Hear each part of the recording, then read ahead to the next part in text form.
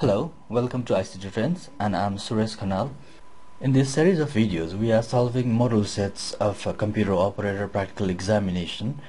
And in my last video, I solved the question of Microsoft Word using Office 2003. That means Microsoft Word 2003 and Word 2010. And today in this video, I'm going to solve the second question from the first set. Sample set 01, the question number B, and that question is from Microsoft Excel. And to solve this question, I'm using MS Excel 2010. If you are using Excel 2007, these 7 and 10 are very much similar, and you can follow the procedure as I demonstrated here. And if you are using Excel 2003, you will find another video for that purpose. Before you start attempting to solve the questions, it's nice if you go through the questions once. It will reduce the chances of skipping the questions or making mistakes. The question for Excel in this set was like this. The first question number 1, it asked you to simply enter the data into the Excel sheet, and on the question number 2, you had to compose a formula to calculate a rate for a given condition, and condition is given like if the number of years is less than 5 years and the loan amount is more than 1 lakh, then you will assign 14% rate, otherwise the rate of interest will be 8%. And question number 3 asks you to calculate the interest for a given formula. The formula is given as loan amount into loan duration into rate divided by 100. That is the formula of simple interest, PTR upon 100. And on question number 4, you are asked to find out what should be the loan duration, what should be the value for that loan duration if the interest is 80,000. That means to get 80,000, what value should be there in the loan duration. For this, you will use the what if analysis feature of MS Excel. And the 5th question is about formatting the sheet. You will apply a thick line border around the table and a thin line lines for the inner side of the table, inner side of the your used area of the Excel. And the 6th question is about setting the header and footer. Interest calculation should be placed as header, and on the footer you will just apply page numbers. So this is the question, and to solve it, I'm going to start Microsoft Excel. This is my Excel 2010, and let me open a new book here. The first question was about entering the data.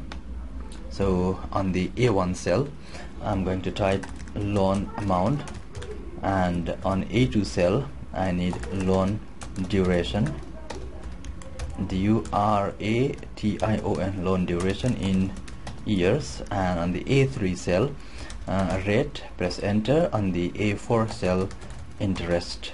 Okay, and go to the B1 cell and type their values 1,35,000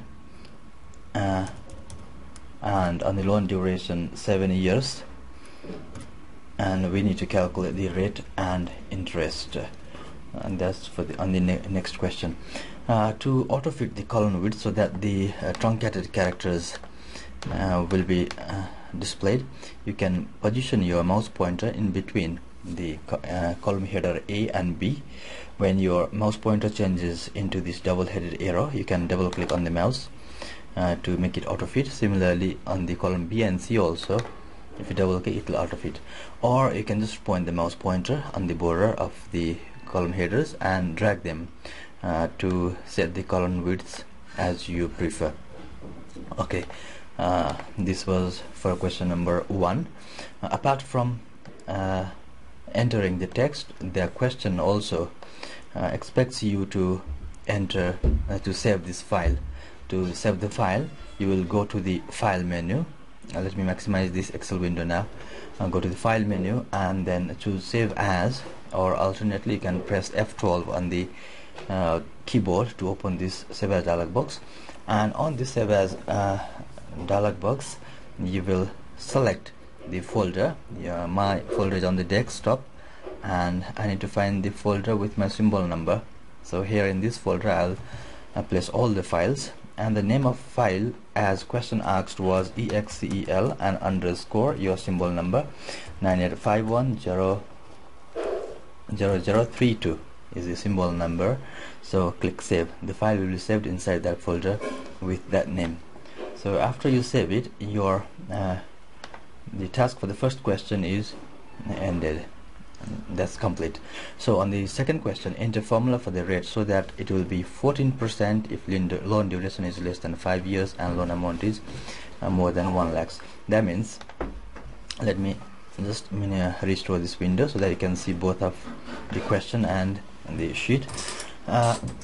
Here there are two results that should be that should be displayed on the cell B3 for the rate value.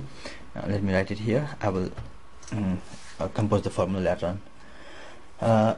The conditions are the loan duration is less than 5 years. Loan duration means this second row, B2.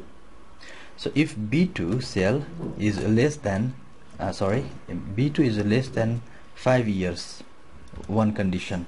This one is one condition, and another condition is loan amount. Loan amount means the cell B1, and the B1 cell is more than 1 lakhs, 100,000. So these two are the conditions to decide whether the whether the rate will be 14% or 8%. If both these conditions are satisfied, if both these conditions are true, then the rate must be 14%, otherwise it must be 8%. So these two are the conditions, and our result is 8% and 14%. So let me compose the formula for this one. Equals to, if for the conditional calculation we use if function, because it tests a logical test and then will return the true value or false value based upon whether those conditions were satisfied or not. If you have only one condition, you can directly write the condition here, but in my case there are two conditions, so I need to join those two conditions with AND. We have AND a function or function. You will use AND when you need both the conditions to be satisfied to give the true result. You can use OR function if your situation is when any one of them is satisfied, you need the true result, then you must use OR. In my case it is the AND. So, and my conditions are, if B2 is less than 5, comma, that is one condition, and another B1 is greater than 1 lakhs, 100,000. So these two are the conditions, and we enclose them inside this bracket and join with AND. Now it became only one condition for this if. If this condition is true, then the rate should be 14, otherwise the rate should be 8. I have skipped this percent symbol here because on the question number 3 you are given the formula of the interest as PTR upon 100. That /100 is given on the formula, so we are not going to use the percent symbol here when determining rate. We'll just specify the number only. Okay, after you type this formula, and when it is complete you can press enter.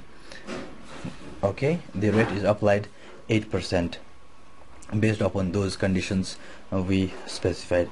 That was what you had to do for the question number 2. The question number 2 is also complete.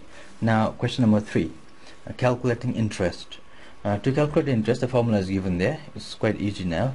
Equals to, you should begin any formula with equals to symbol, and then loan amount is our B1. This is 1,35,000 is the loan amount, multiplied with loan duration. Our loan duration is 7 years, So B2 is a cell for loan duration, and multiply this with rate. Our rate is 8%. This is the B3 cell, and divide it by 100. So this is simply the formula of PTR upon 100, the formula of simple interest. And just press enter. You will find the 75,600. That will be the interest for 1,35,000 loan for 7 years in 8% is interest rate. So that was for question number 3. Now I don't need this. Let me delete it. You select it, right click and choose clear content, or alternately you can select them and press del on your keyboard. Now let me see the question number 4. In question number 4, change the value of loan duration as necessary to get 80,000 in interest. So here, now in the interest cell we need 80,000, and we are asked to find out the loan duration. Right now it is 7 years. So when it is 7 years with 8% rate, the interest will be 75,600. Now we need 80,000 interest. To get that 80,000 interest, what should be the loan duration in years? So this is something like a what if analysis. What the years if interest is 80,000? And to perform what if analysis in Excel, you should go to the data menu, and in data menu you will find what if analysis button under the data tools group, this data tools group. And inside what if analysis we have got 3 tools Excel provides for what if analysis: scenario manager, goal seek, and data table. We are using goal seek for this purpose. Okay, in this goal seek dialog box you will specify 3 values. 1, set cell. Remember, always this set cell must be a cell that contains formula. Remember this. If you place it in some other cell, you won't get the desired result. So set cell must be a cell with formula. And 2, value. In this cell, how much we need? The question asked us to get 80,000. And what should be changed to get this 80,000? The question said loan in duration. So what should be the loan in duration to get this 80,000? So point your mouse, click here inside this by changing cell box, and click on the loan duration cell, that is B2. After you complete filling up these 3 boxes, you can click on OK. See, now Excel has calculated and found the correct value of loan duration to get 80,000. The value displayed is 7.407. So if this is the loan duration in years with 8% interest rate, you will get 80,000. So when it is correct, you can just click OK. This was the solution for the question number 4. We have done this question number 4 complete. Now for question number 5, apply thick line border around the table and single line for the inner lines. Now to solve this question, select your data area, your table, and then go to the home ribbon. The most frequently used commands are placed on the home ribbon, and in home ribbon under this font group you will find a border tool. Click this small arrow down facing arrow button to open the list. We have got different style of borders here. We need thick border outside and thin border inside, but if you apply thick border first and then thin borders, all borders, then the thick border will be overwritten. So first of all we will apply thin borders inside. That means the thin line border is applied all around the cell and inside the cells, inside the table. Select it again and go to the borders tool, and now choose thick border, thick box border for the outside. So if you do it this way, then you will find a thick line border around the table and thin line border for the lines inside the table. That was what your question asked on this question number 5. That was a 1 marks question, applying the borders. Now finally the question number 6. Enter interest calculation as header and set page number as the bottom center of page. So interest calculation as header. To apply header, let's go to the Excel, and here you can find this command under insert tab in the ribbon, and go to the header and footer button, click it. Excel will switch the view into the header footer view. You can see the cursor blinking on the header area, as well as you can see the design tab of the header and footer tools fronted on the ribbon. So here you will type the header. What was the text asked to enter in the as the header? Interest calculation. Okay, type here interest calculation, and on the footer it asked us to display page number. So to go to the footer, look at the ribbon, there's a button, go to footer. So click on this button, your cursor will jump to the footer, and now this is the bottom center. So this was placed what the question asked. We came there very correctly. Set page numbers at the bottom center of page. So we are on the bottom center of the page, and here we will display page number. To insert page number, on the header footer tools design tab, go to page number button. Click this button once, it will display there the code for page number, field code for page number. And that's all. You can click on the cells outside that header footer box. It will return you the page number is displayed on the bottom center, and the interest calculation is displayed at the top center as a header. So that way we have set the header and footer on our Excel sheet. Well, that's all. It was what the question asked. Now finally, don't forget to save your file once again, because you saved it only when you completed the first question. Now after you have added so many things and completed all the questions, you should save it. Go to the quick launch toolbar on the Office and click the save button. Alternately, you can open the file menu and choose save button here, or press Ctrl S on your keyboard to save. Now you can close Excel and your task is complete. That's all for solving this question number B Excel from the sample model question sets, and thank you for watching.